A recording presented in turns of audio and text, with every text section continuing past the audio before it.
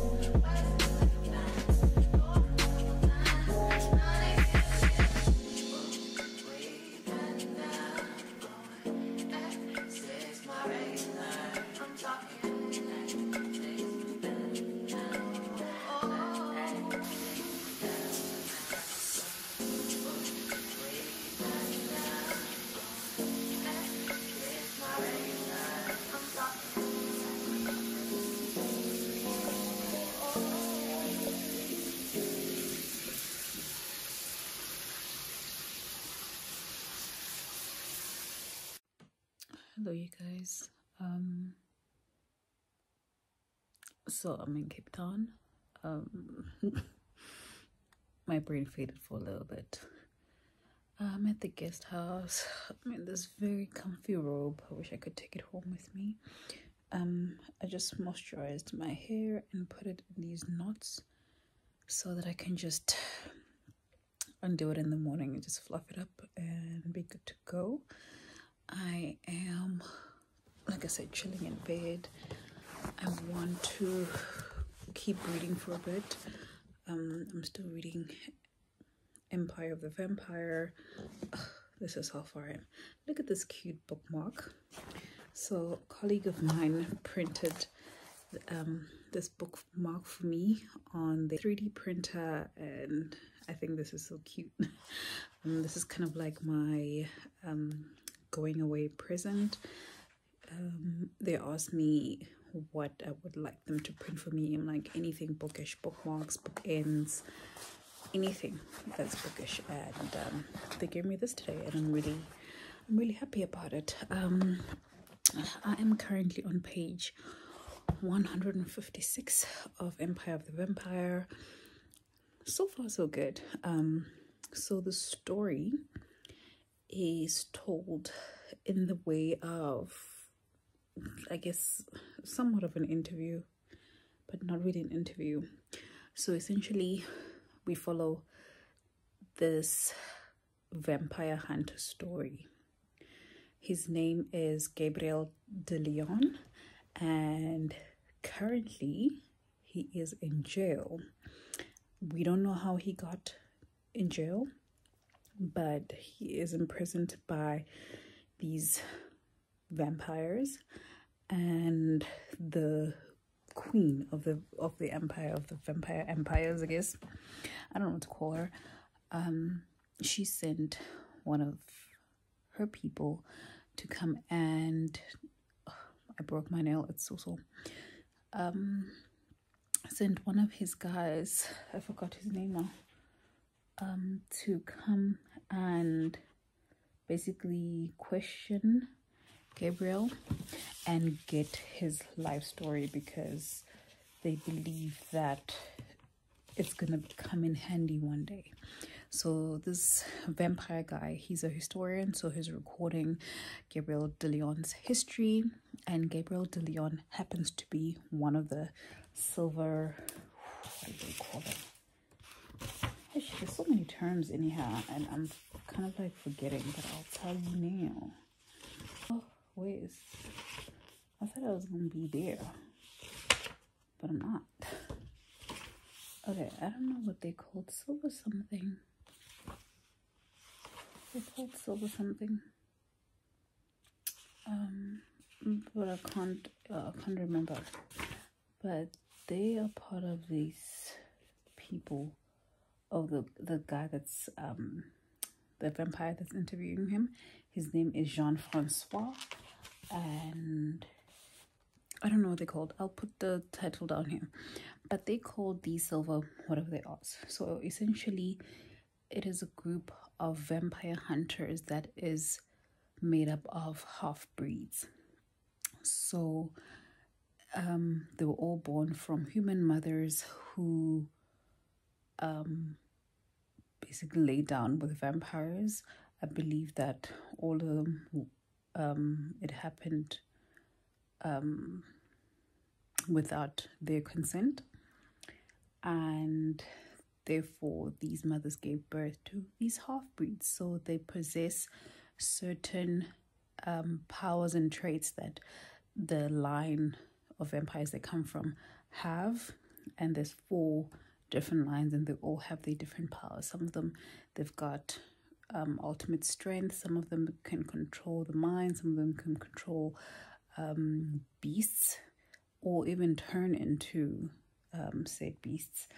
So yeah, and when he went for his first initiation, they realized that he's not really showing a specific power to any of them, but he was very determined because his sister was killed by one of these creatures, and she ended up turning into one. So basically he wanted to avenge her. But Gabriel de Leon is basically telling his life story to this vampire. And that's how we're going through the story. So it is kind of like jumping through timelines a little bit, because we're hearing the story from Gabriel's point of view. But so far so good. I'm enjoying it. It's hard for me to talk about the world building because we're not really going in a straight line, and I can't really picture a lot of what they describe, but there isn't also a lot of descriptions. It's mostly like experiences. The writing style is kind of like very old English, and it feels like this is happening like back in the day. It's very old English. It's not Shakespearean, but it's old. It's old. I don't know how else to explain it, but it's not difficult to understand. However, if you're gonna be doing the audiobook, I wouldn't suggest doing the audiobook on its own. I'm doing a hybrid reading, and sometimes when I just listen to audiobook alone, I have no idea what happened in the book. So I always need to be reading alongside the book, because some of those sentence structures and the slang or whatever that they use in the book, it's not something that I know, and the narrator's accent sometimes throws me off, and I would not know what he said. So yeah, it helps to read along with your physical copy. But yeah, like I said, so far so good. I was sitting by the fireplace earlier, and I read a couple of chapters while I was there. It was really nice. It was really cozy. I wish I was here for longer. This is definitely a place that I would come back with my family, my husband, because it's really nice. It's really cozy. It's very homey. I think it's the best guest house I've stayed in for work, because we don't usually get the nicest of places, but this one is very nice. And the people are nice. I got one of the smaller rooms, like I said earlier, but I don't need a big room, I guess, and I'm only here for one night, so it doesn't make sense. But it's really pretty. I wish I had arrived a bit earlier so that I can kind of like see the grounds as well, but I came here late and it was dark, so I could only like kind of peruse around the house itself or the inside of the guest house. But it's really nice, you guys. It's very nice. But yeah, I just spoke for 10 minutes after I said I wanted to read for 30. But yeah, I need to put on my duck before I lean my head against the board. But at least I don't have any oil on my hair. I've done the lock method yesterday, so I didn't feel the need to pack the whole gang of hair products. So I just took the butter and I just used that.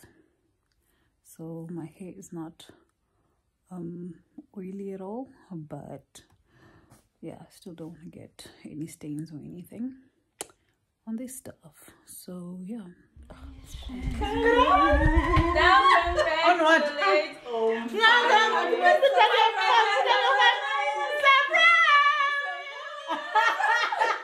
What is this? So we want to say well done on reaching 500 subbies, chummy. On YouTube.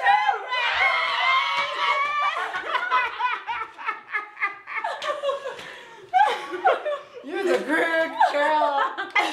Scammer. She called me writing the note, and I was just like, so what happened to you?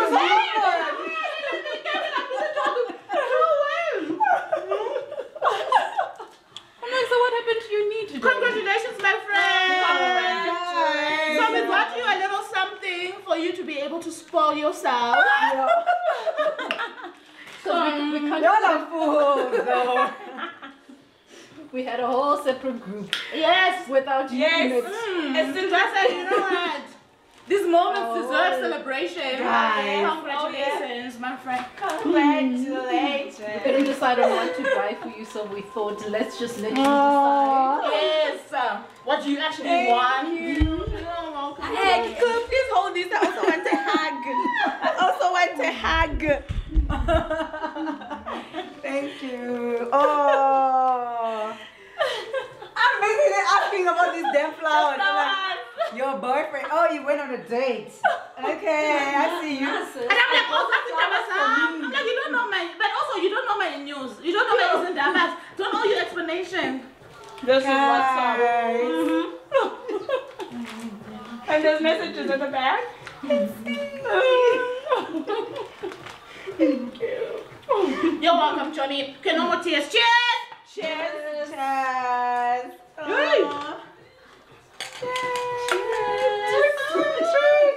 To more milestones. Yes!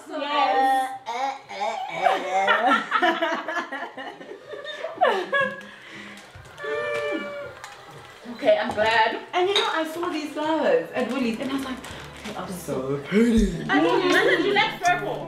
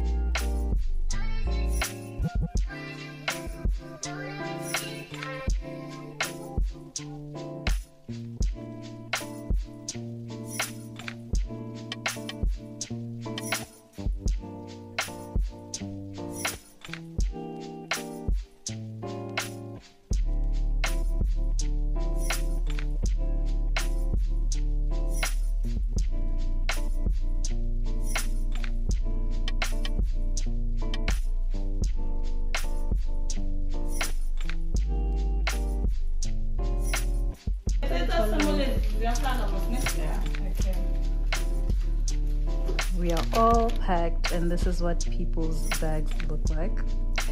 All books. I wonder who this is. All books. Where are the clothes, guys? Where are the clothes? One bag of clothes and just books.